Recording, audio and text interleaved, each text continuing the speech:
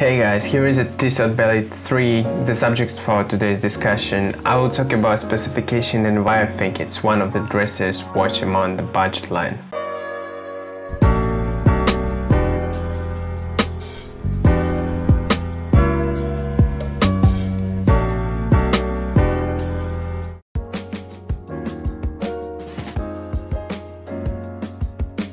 Firstly, Tissot is a Swiss watch manufacturer with long history. It has been founded in 1853 in Lille, in the western part of Switzerland. So when you buy Tissot, you buy not only a timepiece but also its history.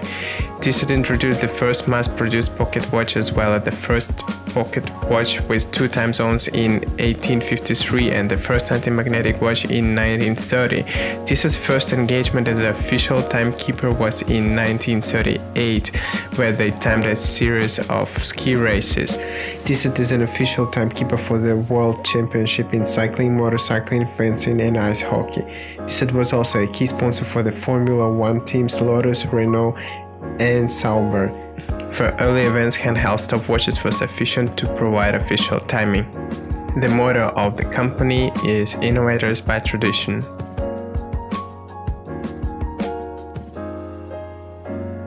The Ballade section in T Classic collection is where Tissot shares amazing designs. The watch has a large decorated stainless steel case. The bezel appears quite gentle. All parts of the watch brought together nicely. The watch feels solid. The diameter of Ballade 3 is 39.5 mm with a thickness of 9.5 mm. Thanks to the merge of large diameter case surrounds, the 31 mm wide dial looks powerful and masculine. The dial is engraved by the guilloche pattern, like most other representatives of T Classic collection. The first difference comes from skeletonized hands, which are sharp like spears. They have a hole inside. There is no lume on the hands as on the dial in general. Let us remember that it is a dress watch. Noted front crystal is of synthetic sapphire. The calendar is positioned between 4 and 5 o'clock. The crown is positioned at 3 o'clock. It's not a screw down crown. It has poor water resistance of 3 bars because it's not a screw down case back. It means it can be worn in scenarios where it's likely to be splashed but not immersed in water. It can be worn while washing your hands and will be fine in rain.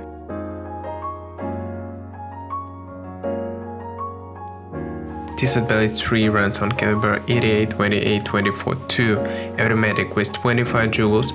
Balance will does 28,000 beats per hour or 8 beats per second. This helps the second hand with stylish teeth run smooth. The power reserve is 42 hours. The mechanism is hacking. The second hand stops when you adjust hours. The mechanism itself has 25.6 mm in diameter.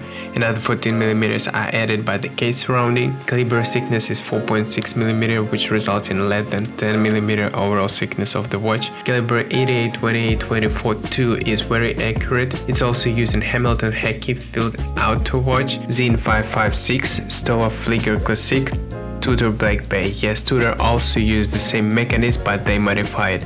It's not a chronometer certified movement, but it's still legit.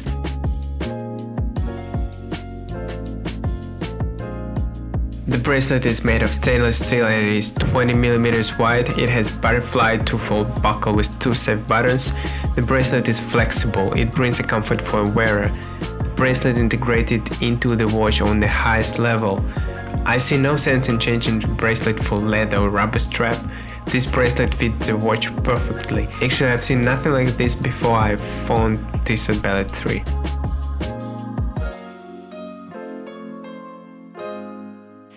It is one of the most beautiful yet simple watches from Tissot. The case along with the bracelet is what makes the watch look gorgeous. As far as this movement is used in many respected brands like Hamilton, Certina, Tudor, Zine, Stowa, Steinhardt, Eterna, Christopher Watt and others, the movement is legit. It's proved itself throughout the years. The price of the watch is around 300 euros. It is a great dress watch. It looks classical. The suit and Ballade 3 were designed for each other, but with shirts and t-shirt, it looks a bit strange. So the watch is to be worn with shirt and suit. Overall experience, it's a reliable fancy watch. If you wear suit and shirt every day, you will never regret buying this watch. It's worth a purchase. And so guys, that's all for now. Click like and subscribe to the channel if this video was useful for you. I will see you in the next one. Cheers!